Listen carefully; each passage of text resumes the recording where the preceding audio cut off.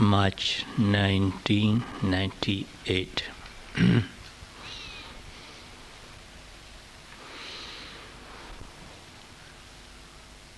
We'll deal with the 5 mental faculties.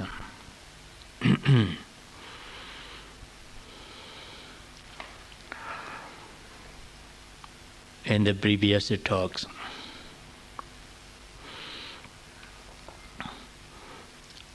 I explained to you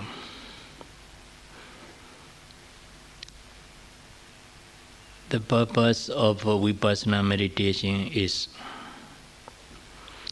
for liberation of a mind from mental defilements and all kinds of suffering.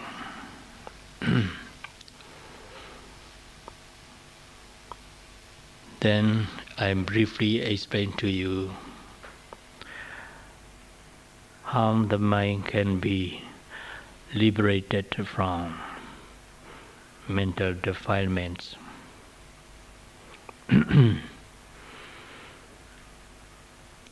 As a result, how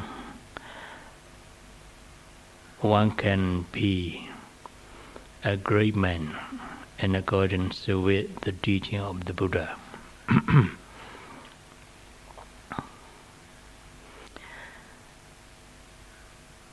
As I explained to you, to liberate mind from all mental defilements, we have to develop mindfulness meditation in accordance with the discourse of Mahasi Sayadaw, expounded by the omniscient Buddha himself.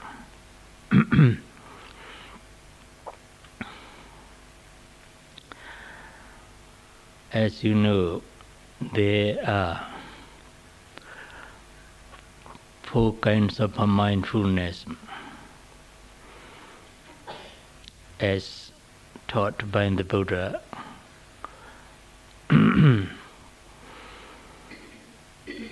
The first one is mindfulness body.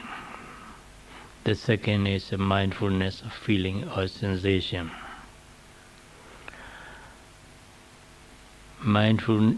The third is mindfulness of consciousness. The fourth is mindfulness of phenomena.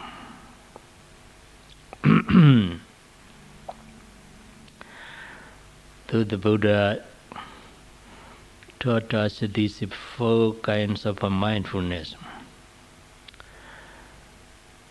We need not choose any mindfulness as our meditation, because the noting mind or the observing mind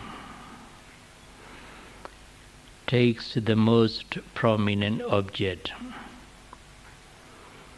So when physical phenomenon is arising prominently, then the mind takes it as its object and observes it as it is. When any kind of a feeling or sensation, either pleasant or unpleasant or neutral, is arising predominantly, then the mind takes the feeling as its object and observe it as as it really occurs. When the consciousness is predominantly arising at that moment, Then the mind takes the predominant consciousness as its object and observe it as it is.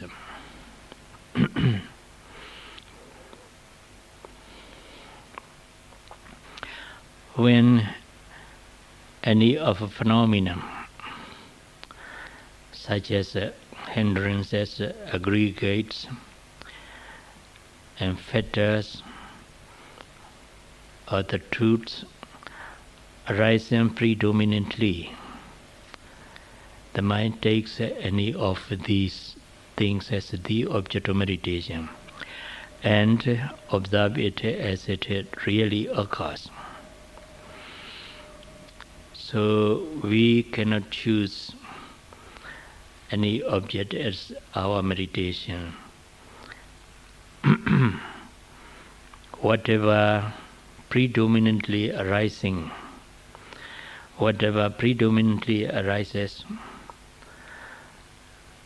is the object of Vipassana meditation, insight meditation, and mindfulness meditation.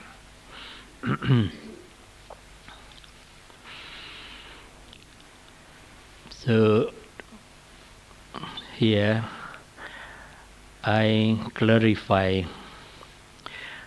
this technique of mindfulness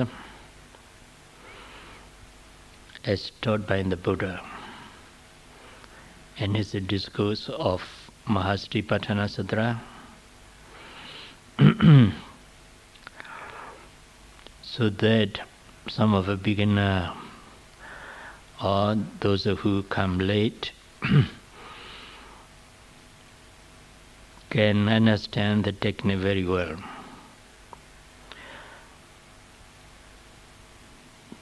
Though the principle is to be mindful of whatever arises in our body and mind, either physical process or feeling or sensation or consciousness or any kind of phenomena.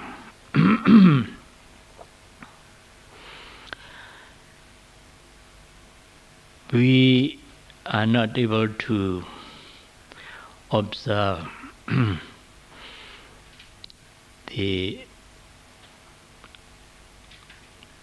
any physical, any object which is a predominant in the beginning of the practice. So the most Venerable Mahasi Sayadaw, the late Venerable Mahasi Sayadaw, teaches as a disciple to start with the rising movement and falling movement of the abdomen, because the movements of the abdomen is so to say ever present as long as a person is alive. So long as a person is alive, he has to breathe in and breathe out. When he breathes in, the abdominal expands or moves outward. When he breathes out, the abdomen is contracting and moves inward. But the movement of the abdomen depends on a meditator's physical composite. So sometimes some of a meditator find the movement as inward movement and outward movement. Some meditator find it the movement as upward movement and downward movements. Occasionally some meditator find the movement as the moves round and round. But whatever it may be, meditator must observe the movement as it really occurs, either inward outward movements or downward upward movement. Whatever it may be, it must be observed, it must be noted as it really occurs. The movements here is a Vayodhatu element. Vayodhatu element is one of the four primary material elements which must be thoroughly realized by a meditator. That's why we have to observe, we have to mindful of inward movements, outward movement, or upward movement or downward movements of the abdomen. In the beginning of the practice, for some meditator, there may arise a difficulty to find the movements distinct. So he may make his breath quick or vigorous so that he can find movements very clearly and distinctly. But he must not do it so. Because if he do this, in a short time he becomes tired. Because vigorous and quick movements of the abdomen is unnatural. The movements of the abdomen must be natural. So the breathing, it also must be natural.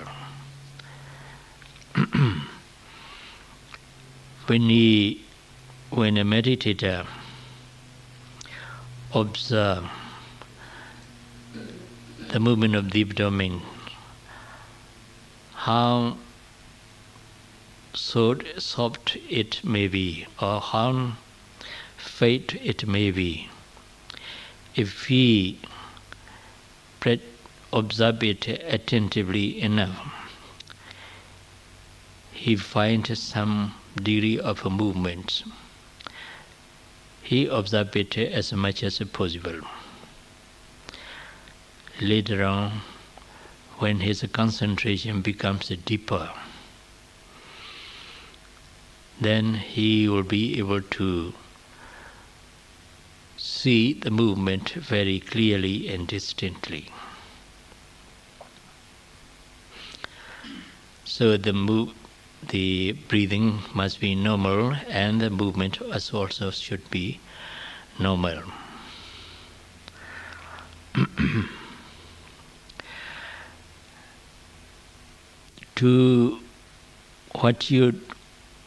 What you need is to have the five mental faculties ever strong, sharp, and kept in balance. What are the five mental faculties? The first one is Saddha, confidence in triple gems, Buddha, Dhamma, and Sangha.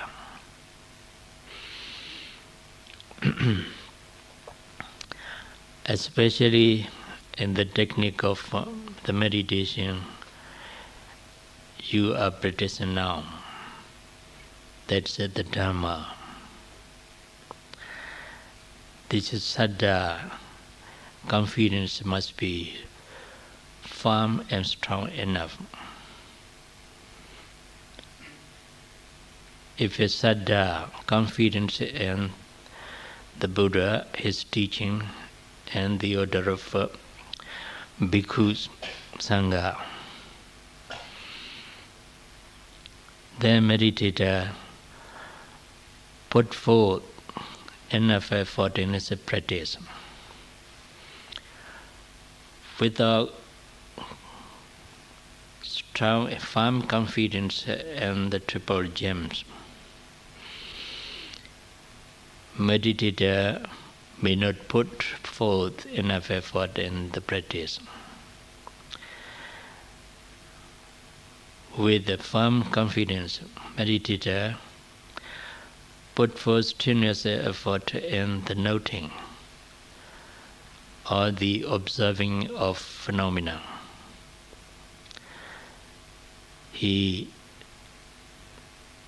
watches or observes the object attentively, mental states, either mental states or physical process, attentively.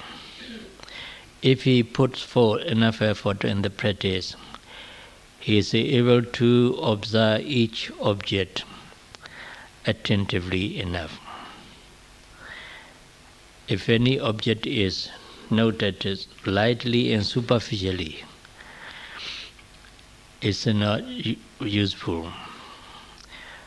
When any mental state or physical process is observed lightly and superficially, the mind goes out very often, wanders and thinks about something else.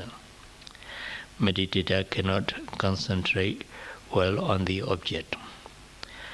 So meditator needs to have attentiveness, observing each object very attentively. To observe or to be mindful of attentively, he needs enough effort. That effort or energy is called viriya in Pali. This effort is also one of the 5 mental faculties. When the mental effort or energy is enough, meditator can observe whatever arises, either mental states or physical process, attentively. He will be able to be mindful of whatever arises in his body and mind as it is. By being mindful of any mental states or physical process as it really occurs for the whole days without a break, then mindfulness becomes gradually continuous and constant and sustained. When the mindfulness becomes constant and continuous, it becomes powerful. Then the powerful mindfulness gives rise to deep concentration. This mindfulness is also one of the 5 mental faculties.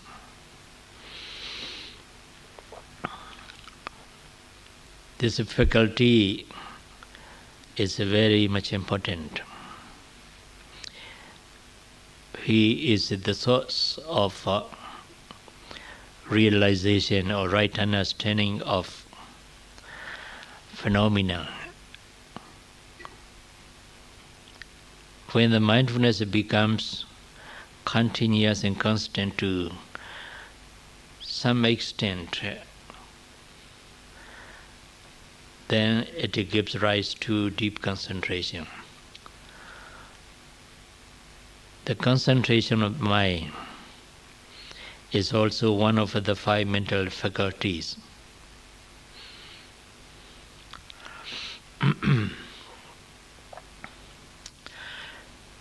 Concentration of three types. Upachara Samadhi, access concentration. Appana Samadhi, absorption concentration or jhana concentration. Khanika Samadhi, momentary concentration. By means of samatha meditation, meditator can attain either upachara samadhi, access concentration, or appana samadhi, absorption concentration, or both. But Vipassana meditator is not able to attain both of these concentration, access and absorption concentration. Vipassana meditator, insight meditator, attains Khanika Samadhi, momentary concentration, because he doesn't take a single object of a meditation. He takes many varieties of mental states and physical process as the object of meditation. So his mind stays with one object momentarily. When that object has disappeared, it takes another object and stays with it momentarily. Then another object, this object passed away, and then another object rises. Then it takes another object momentarily. In this way, the mind, the noting mind, the observing mind,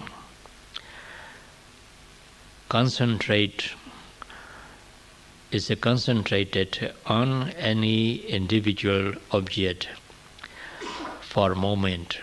That's why it's called momentary concentration, Khanika Samadhi.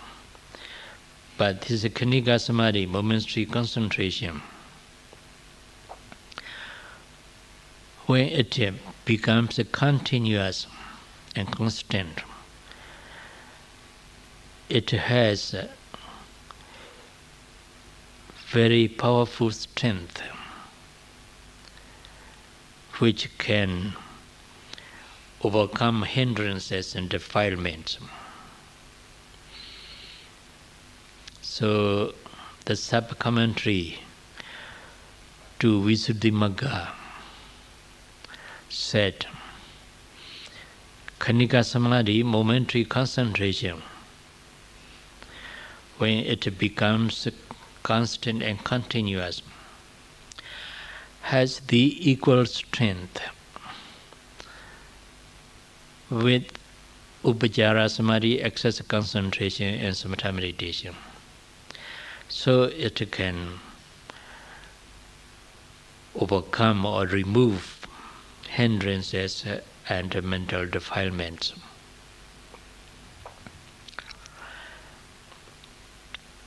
To make this momentary concentration deepening,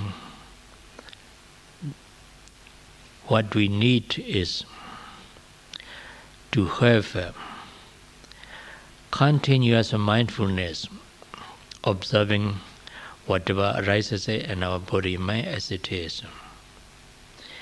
When mindfulness becomes continuous, concentration also becomes continuous and constant. Then this concentration has a great deal of strength to expel or to overcome, to remove five kinds of hindrances and 10 kinds of mental defilements. So this concentration is also one of the 8 mental factors, mental faculties.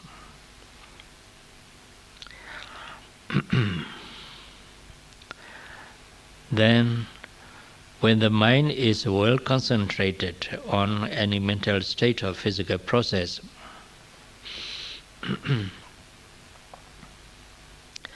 there arises insight, the intuitive insight into any mental states or physical process which is observed, and realizes it in its true nature. This is Vipassana jnana, we call it, insight knowledge. This insight is called panya, lokiya panya.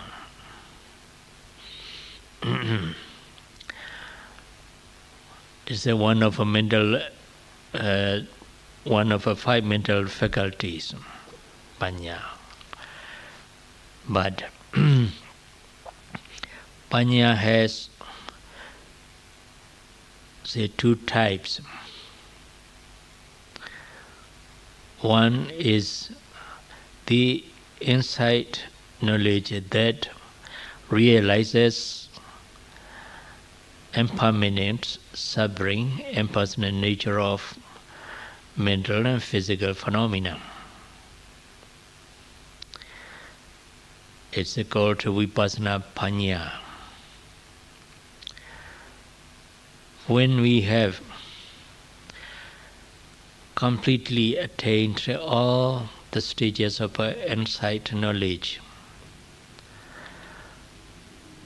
realizing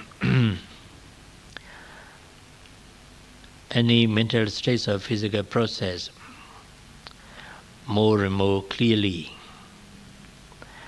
then we come to attain to enlightenment, magga jnana, path knowledge, and phala jnana, fruition knowledge.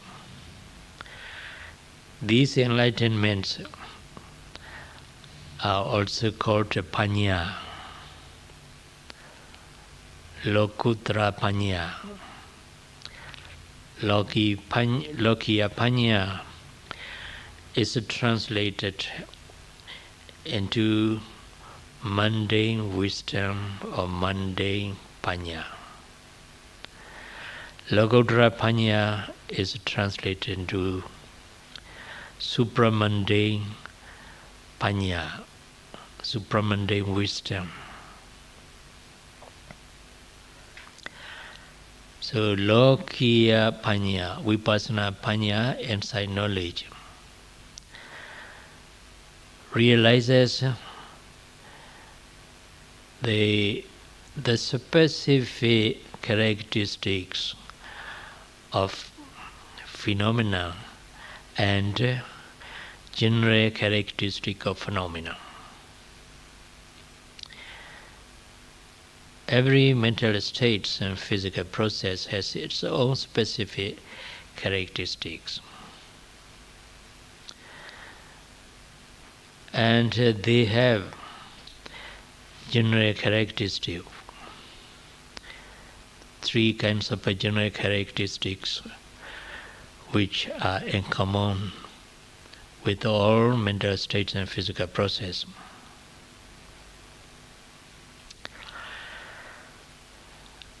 So the lokiya panya, supramundane wisdom or insight knowledge, realizes both specific characteristics and general characteristics of mental and physical phenomena. But lokuttara panya, supramundane wisdom, enlightenment, realizes the 4 noble truths. The truth of suffering, the truth of the cause of suffering, the truth of the cessation of suffering, the truth of the way leading to the cessation of suffering. Both mundane wisdom and supramundane wisdom, or insight, knowledge, and enlightenment, are five mental faculties. These twin penetrating knowledge are called panya, one of the five mental faculties.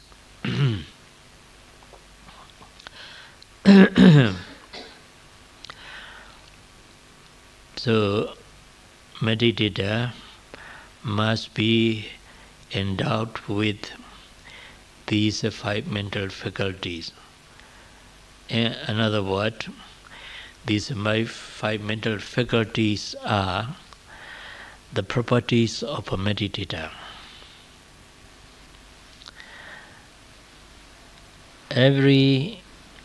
Each and every mental faculties should be sharp and powerful.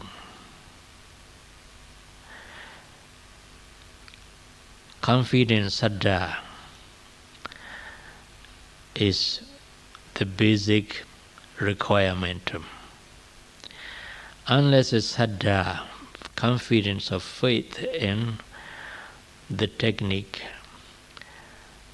of Vipassana meditation, meditator won't put enough effort in the practice.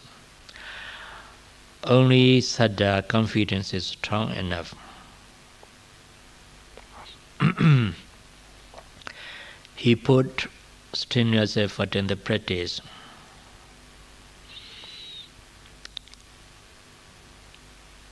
But sometimes when meditator has experienced some stages of insight knowledge,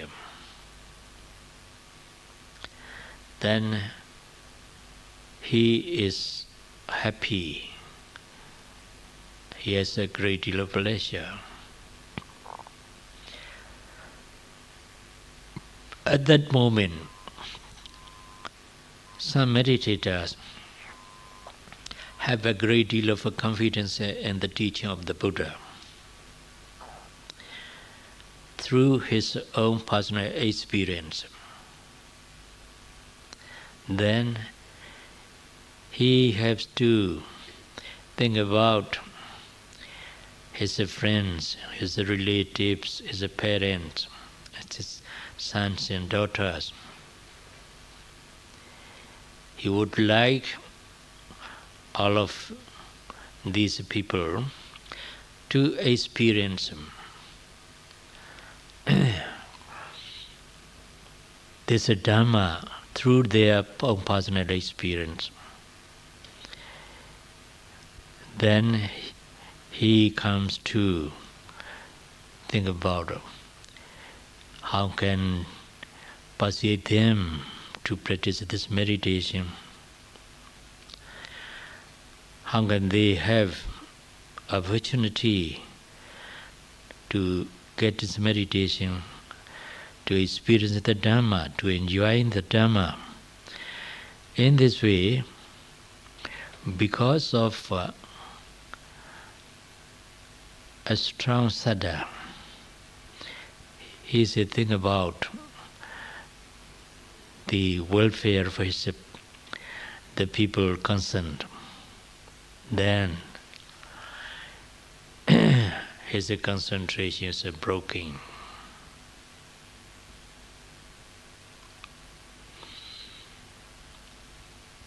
What should he do? Should he reduce his confidence or saddha? No, he can't. Because his saddha arises not by learning or not by listening to Dhamma, but by his personal experience of meditation. So he can reduce his saddha. Then what should he do? It's easy, not very difficult. But sometimes the meditators forget this technique. As you know, the principle of Vipassana meditation is to be mindful of whatever arises in your mind and body as it really occurs. So when any thought comes up, you observe it, thinking. When you have any desire to help your friends experience this Dhamma, the desire must be noted as a desire until the desire has disappeared. Sometimes some of a meditator feel sad about their departed parents. My parents did not practice this meditation and did not realize the Dhamma, did not experience such things. In this way, he may cry over the death of his parents. There also, he should observe thinking. If he feel sad, until the sadness has disappeared. Meditation, either samatha meditation or vipassana meditation, is mental training, mental culture, mental development, or the work of the mind. The work of the mind, and the work of the mind, to note, to observe the mind is much more important than any other things. So whatever mind or mental state arises, whatever emotional state arises, meditator must observe it attentively, energetically, somewhat quickly. Then that mental state will pass away. As I told you, when the sadness arises, sadness must be observed. As sad. Noting it as sad. Without noting or labeling, being aware of the feeling of sadness is not enough, because it's a very light and superficial. It's not deep enough.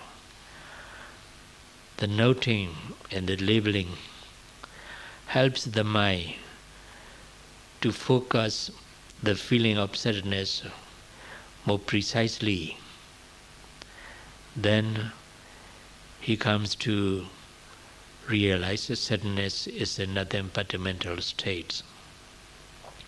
Then sadness has passed away.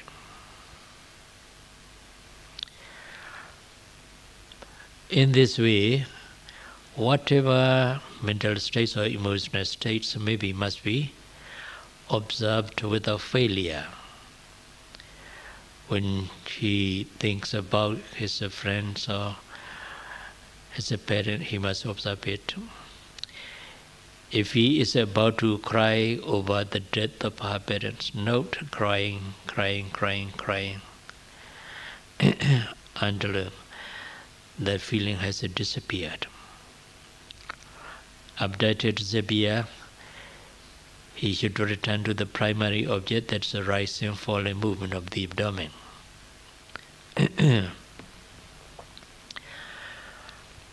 Sometimes the meditator may feel lazy or reluctant to practice. That laziness and reluctantness must be observed as it is. It must be mindful of attentively and precisely as it really occurs, then that laziness will go away. If he does not observe the laziness becomes stronger and stronger. Then he doesn't want to continue his practice. At that moment, his concentration is broken. There's no mindfulness at all. Then he is not a yogi. Yogi or meditator is all the time mindful of all actions and movements, all mental states and physical process. Only the mindfulness makes a person a yogi. If there is no mindfulness, he is not yogi. At the moment, a meditator misses the mindfulness, then he has no mindfulness at all. At that time he is not yogi. It can be said that yogi is dead. Yes, the yogi is dead, though he is walking. Why? The life of a yogi is mindfulness. Mindfulness is the life of a yogi. If there's no mindfulness, there's no life in him. Then he's dead. Though he's walking or though he's eating his lunch or breakfast, if he is not mindful of anything, then he's dead. Then we saw the dead person is eating at the breakfast table. Not the dead person, the dead yogi. So, meditator must be mindful of all the time any mental state which is arising at that moment, any physical process which is arising at that moment. From moment to moment he must be mindful of any mental states or physical process as it really occurs. In this way, his mindfulness becomes continuous and constant. Then for the whole day he doesn't die. He's all the time alive with mindfulness. So this mindfulness is mental work, mental training, mental culture. It's very, very much important. And also it has unbelievable power to change a personality, to change a mental attitude, to change a disposition. As a meditator experiences as meditator have higher and higher experiences in meditation, then his mind changes into better and better, better experience. With the mind changed and with the experience changed, the attitude and the disposition also changed for betterment. So this mindfulness, sati, one of the five mental faculty, cannot be set to exceed. But that saddha, as I told you, confidence, and the teaching sometimes may be too strong, so that meditators has no mindfulness at all and thinks about something else. But at that time, saddha cannot be reduced, but saddha should be kept in balance with panya, wisdom. Here, wisdom is both insight knowledge and knowledge of theoretical knowledge of Dhamma. If I have too much confidence, I'll go astray. So I should not have too much saddha, confidence. This is not the time for me to enjoy this is saddha or to indulge in this is saddha. What I should do is to continue to be mindful of whatever arises and body and mind. Only this is the right way for me to make progress in my meditation. In this way, reflecting upon disadvantage of too much saddha and the benefit, advantage of viriya, sati, samadhi, then we can keep saddha in balance with panya, and we can check saddha. Then we are able to go with our meditation, concentrate and work on the object of meditation, whatever arises. In this way, saddha should be kept in balance. Though saddha is necessary to be firm and strong enough, but it must not be too much. In the same way, viriya, energy or effort, is needed to be strong enough, strenuous enough. But sometimes viriya may be too much, too strong or stronger than concentration. It's also not the desirable thing. Viriya, energy, must be kept in concentration, in balance.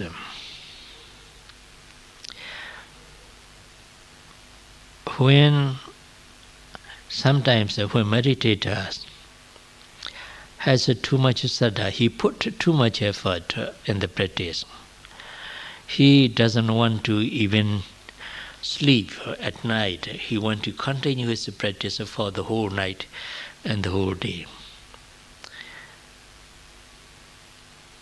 In this way, he may have too much effort or energy. Then he can't concentrate well on his meditation. It's the object of meditation. He can concentrate well because of too much effort, he becomes restless. When he becomes restless, his mind is not well concentrated on the object of meditation.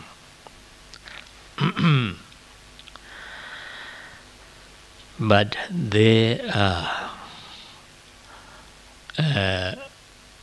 it's very rare to find such a meditator with too much effort.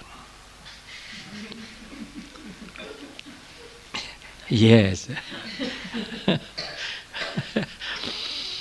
So we should not worry about it. We should not worry about it. Only what we have to do is to push meditation, push all the time. To be aware of all daily activities and more detailed. To note or to observe any mental state which is wandering or thinking, imagining, and so on. Sometimes the meditator is lazy. Though he has thoughts and also he is realize it, but he is lazy to note it. Then he doesn't note thinking, wondering. Just see it, look at it as it is. Then the mind goes out and keeps going on very, very long, say 2 minds or 3 minds and so on. That laziness must be noted. Laziness or any mental state, good or bad, when it's noted, it's go away. But the noting should be attentive enough, attentive and precise enough. Yes, when the meditator has too much effort or too strong effort, sometimes we have to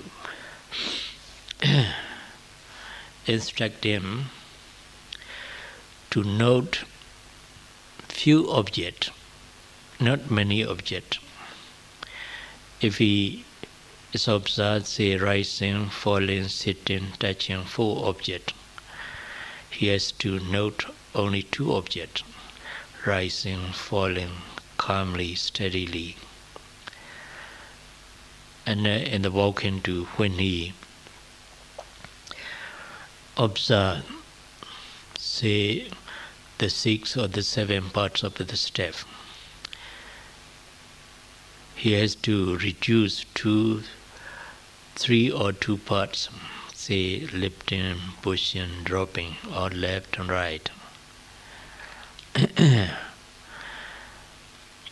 Some meditators with too much effort becomes restless. Then he can't stay in a place far from his mind is concentrate from the concentration. Such a meditator, we have to instruct them to stop practicing meditation and to do some works, some cleaning works or any other works.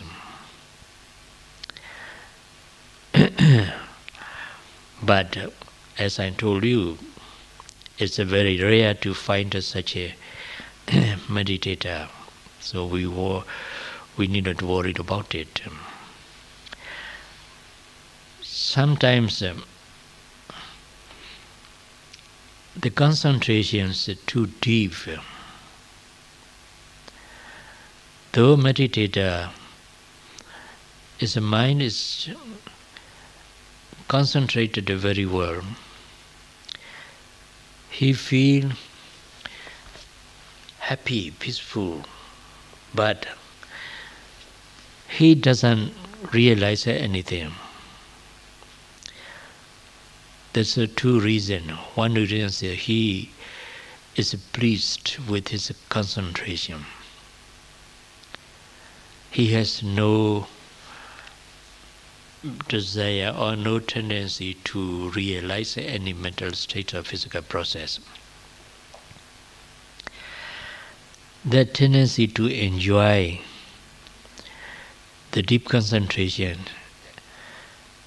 is one of the reasons why he cannot realize any mental states of physical process. But the other reason is because the mind is very deeply concentrated into an object of meditation. It's unable to realize any mental states of physical process. Sometimes too deep concentration makes the mind the very awkward position. When meditators has a tendency to believe and superstition, such as ghost or yaka or any other undesirable invisible things, if he believes and takes interest in it, that deep concentration create this thing because of his tendency. Then he may be afraid of these things. So sometimes, but it's also very rare. What's happened is when the concentration is too deep, meditator's effort becomes weaker and weaker, because though he doesn't put effort in the noting, concentration, the mind is concentrated very well. So gradually his effort becomes weaker, weaker. Later on, the effort is very, very weak. When the effort or energy is weak, the mind can't be concentrated well on the object. So it gets into sleepiness, sloth and torpor. Because of the lack of effort, the concentrated mind becomes sluggish and heavy. Then it changes into sleepiness and sloth and torpor. Then in this case, meditator has to put more effort in the practice, note more and more objects, so that his mind becomes alert, more active and alert. In this way, too much concentration should be kept in balance with the effort. But this correction of the five mental faculties in a meditator is done by his teacher. If the meditator is not skilled in correcting his five mental faculties or keeping it in balance, the meditator the teacher knows this meditator has too much saddha or too much wisdom, or this meditator too much have concentration or too much effort and so on. Then the teacher can correct him, making him keep balance and the balance, his five mental faculties in balance. So the most important thing is to have a firm and strong confidence in the teaching of the Buddha and the technique of meditation, and to have a constant and continuous mindfulness for the whole day. May all of you rightly understand these 5 mental faculties and try your best to be mindful of every mental state of physical process without failure, as long as you are awake and attain the cessation of suffering, nibbana.